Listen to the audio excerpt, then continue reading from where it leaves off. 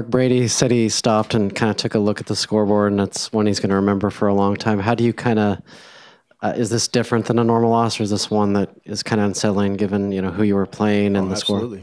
Absolutely. It's different than a normal loss, no question. Were you guys just giving Royce a breather there, or was he? He was unavailable for a time. Yeah, we had several skill guys that were unavailable. Mark, on a loss like this, how do you go about dissecting what was good and what was bad? And are you going to try to find the good things, or what do you do with the film, something like this? Yeah, you have to learn from it, and absolutely, there's good. There's always good, as dire as things are, and then there's always when you win 72-3, there's always a bunch of stuff you should have done differently or better, and we'll assess and address both. You're 2-4. You need to go 4-2 just to be bowl eligible. Is this a rebuilding job now with Herbert moving forward and playing a lot of younger players? A lot of times it's seen youth movements in sports. Is this a youth movement? I don't know what that means necessarily. I mean, we're gonna put the best person in there to win the game, and we truly believe that was Justin tonight, and we're gonna do that at every position going forward. At this point of the season, how do you sort of reassess the goals and what you want to see on a day-to-day level and a game-to-game level and in a big picture level? Yeah, we never really talk about winning. We talk about process and improvement and better, and that at some point will show up on the scoreboard, and it's been a rough go of it right now.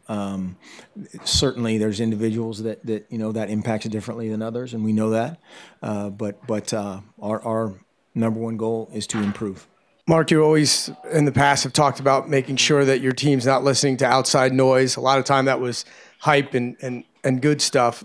In this situation, when the outside noise will be different, how do you handle that, making sure that your team doesn't? Do you make sure they don't listen to it, or?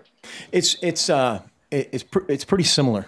Whether it's the same person that tells you you're the greatest player ever in the history of the world, smartest coach ever in the history of the world, is the same person that is going to go the opposite direction. They're the exact same person, and that's where we have to stick together and be, again, very honest with one another as we assess coaches, players, everybody in this deal, what's going on, and we're the only people that can solve it. I know you praised the way Dakota handled himself this week. Just how hard of a conversation was that to have, considering what he gave up coming here and just how things have gone? Just what was that conversation like? Yeah, I mean, you can imagine how difficult that was, and that's something, again, that we know these guys are people. These guys are young men. He decided to come here with a lot of other great options, and that's one of those things that you can't really factor that in when you're making the decision of what's best for your program, but you have to factor that in when you're having that talk with that person. And so, sure, that those things aren't necessarily fun or enjoyable, but they're what's best.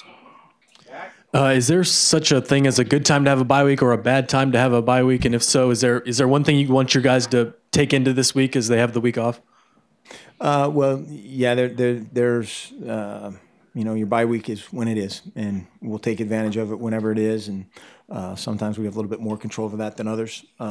But we need to obviously heal physically and psychologically going forward, and we'll take the opportunity to do both. We'll have a couple off days that we wouldn't otherwise have, and then we'll practice and lift Tuesday, Wednesday, Thursday.